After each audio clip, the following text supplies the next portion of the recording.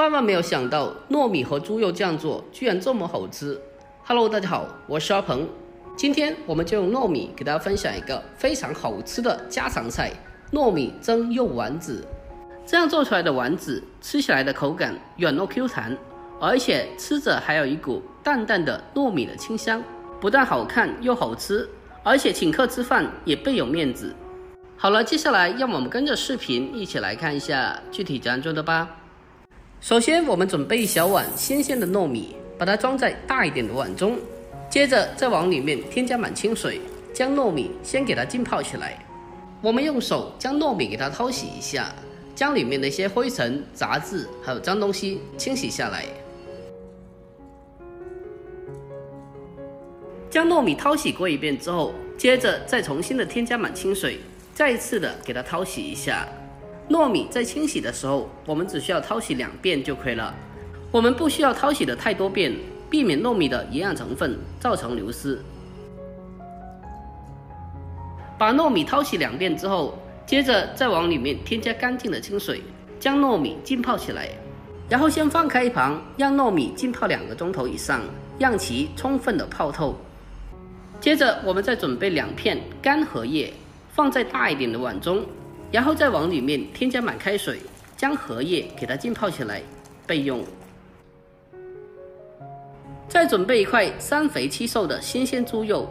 做丸子我们最好选择用前腿肉或者是梅花肉来做，这2个部位做出来是比较好吃的。把猪肉清洗干净以后，我们先把猪皮切下来去掉。这个猪皮我们可以留下来改天炖着吃，或者是炒着吃都是可以的。接着我们再把猪肉改刀切成薄片。我们在切分的过程中，最好将猪肉切得越薄越好，越细越好，这样的话更加方便我们后续剁成肉末。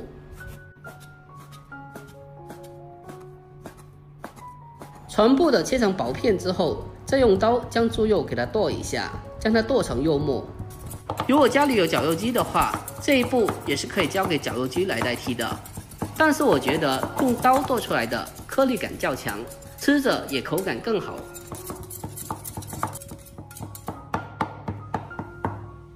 我们将肉末全部的剁好之后，给它装起来，装进大一点的盆中。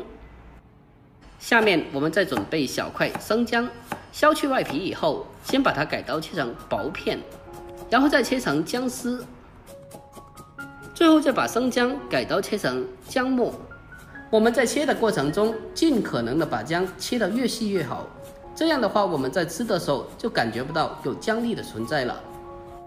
把姜末切好之后，用小碗给它装起来。再然后我们再准备少许的小葱，清洗干净以后，将它改刀切成小葱花。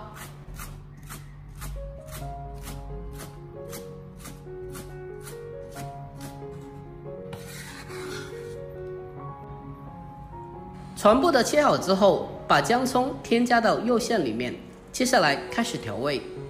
往肉馅里面添加适量的食盐，还有少许的鸡精，接着再给它来上少许的蚝油，还有一点点的生抽酱油，最后还有一点点的胡椒粉和料酒，去香增腥。调味过后，我们用手给它搅拌一下，将它搅拌均匀，给它同一方向快速的进行搅拌，让所有的调味料和肉馅充分的融合在一起。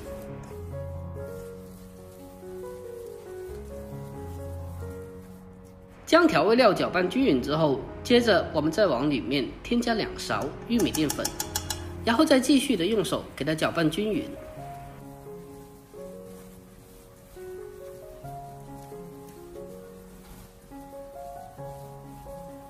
把它充分的搅拌均匀之后，接下来我们再把肉馅给它摔打一下，把肉馅摔打上劲。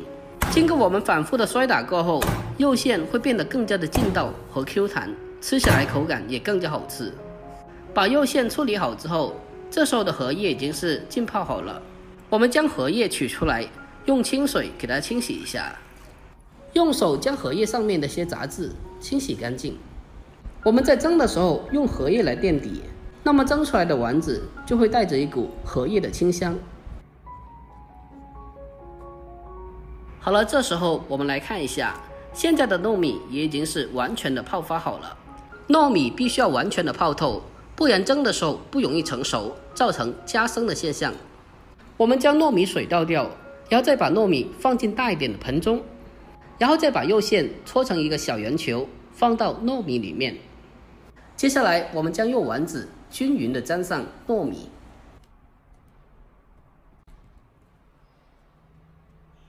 最后我们将丸子做成视频中这样子就可以了。然后再把做好的丸子整齐的码放在蒸笼里面。亲爱的朋友们，拍摄不易，如果觉得我视频对你有帮助的话，那么就麻烦您对着屏幕帮忙点个赞呗。您的每一个点赞和留言都是我前进最大的动力，在这里感谢您了，感谢您。接下来把丸子放进蒸锅里面，水开上气以后，大火给它蒸15到20分钟左右。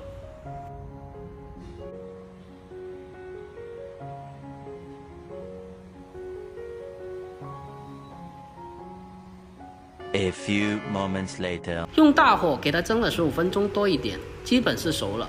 我们打开盖子来看一下，最后关火，给它出锅，撒上少许的葱花点缀一下。就这样，这道非常好吃的糯米蒸肉丸子就已经制作完成了。这样做出来的丸子吃起来香糯 Q 弹，而且吃着还有一股荷叶和糯米的清香，让人吃上一口就爱上了。而且如果家里来客人了，请客吃饭也倍有面子。最关键的是，这个做法也是非常简单的，相信你看过我的视频以后就已经学会了。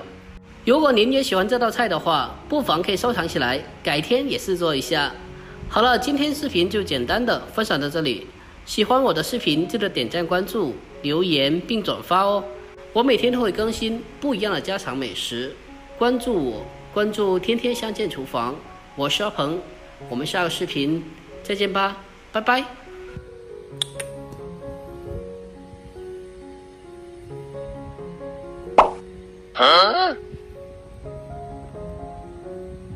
来宝，你怎么喜欢垫着我的手睡呢？咪咪，喂。